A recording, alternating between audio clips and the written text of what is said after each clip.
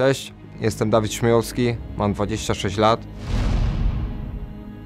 Mój zawodowy rekord w MMA to 8 wygranych i 0 porażek. Pochodzę z małego miasta Wągrowiec, aktualnie mieszkam w Swarzędzu. Swoją przygodę ze sportami walki zacząłem w wieku 16 lat od karate Kyokushin, lecz z karate przerzuciłem się na MMA. Poza MMA interesuję się też samochodami, przede wszystkim sportowymi, tuningami. Wolny czas lubię też spędzać grając ze znajomymi na PlayStation w miłym towarzystwie. Przed moją pierwszą walką w KSW czuję się bardzo podekscytowany. Gdy byłem na poprzedniej gali z moim przyjacielem, zobaczyłem tą całą otoczkę, całą galę. Strasznie poczułem taką wielką chęć bycia tam i bycia tą główną osobą, na którą wszyscy będą się patrzeć i dać ludziom show, którego nie zapomną.